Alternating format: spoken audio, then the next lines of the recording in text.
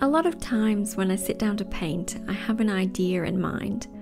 Other times I like to just go with the flow and see where it takes me. Kind of like in a dream where you don't really know the outcome. This is my time to explore without pressure or expectations and just push the paint around the page. This midnight wave was one such experiment, and it's quite a nice exercise in blending and flow, so I thought I'd make this video so that you could paint along too. I started off with a circle and blended different blues into the mix as I moved outwards. I'm using a 1/2 inch angled flat brush for this, and I'm rotating the brush as I add the paint to the page to help keep my blending nice and soft. It doesn't really matter what blues you use for this, just make them lighter towards the centre with a little extra white and darker towards the outer edge with some black. Blend the colours together into a smooth circle as you go. It doesn't matter if you leave a few streaks, but we want our brush strokes to all follow this nice circular shape.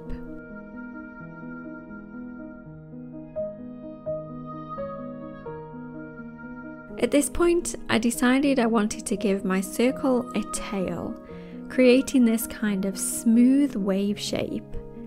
I added a little green into my blue paint for this kind of dark blue-green lagoon colour, and I continued to adjust the colour on my brush each time I ran out of paint. I spent a little time adding paint and creating a smooth flow from the round part where we started out to this wave shape.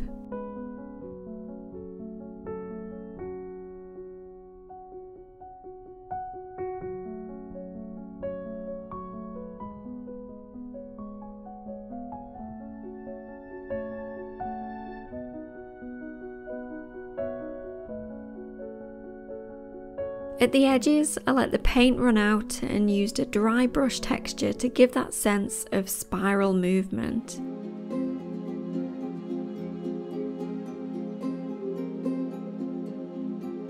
I also did this at the tail end of the wave using curved brush strokes that tapered off at the end.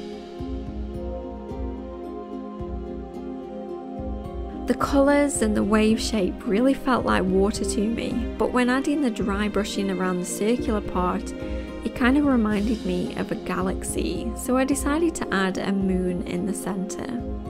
All the colour underneath will mix easily with our white gouache here for the first layer, and that's okay. This pale blue will make a nice base for the more shadowy parts of the moon. And then once it's dry, we can add additional layers of white to brighten up areas and give that sense of texture.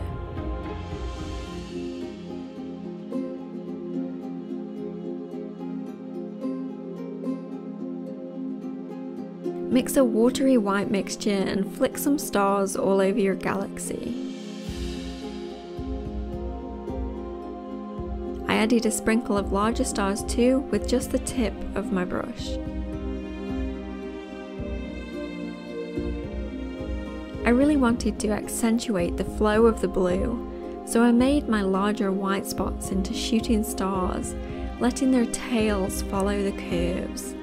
You want to make sure all your stars are dry before you do this, so you don't accidentally smudge a blob of white gouache in the wrong direction.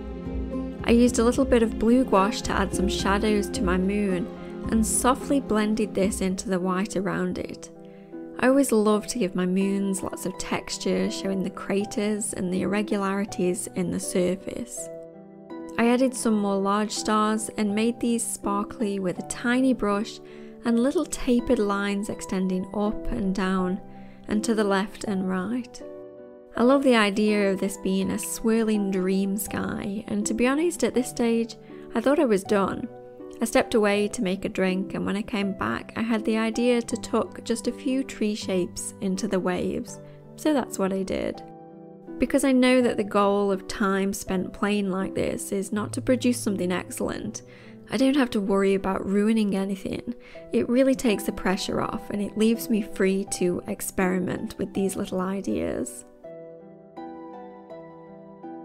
I added some black tree silhouettes, first marking in the height and location of the trunks, and then using a wobbly brush tip to create the shape of the branches and the foliage.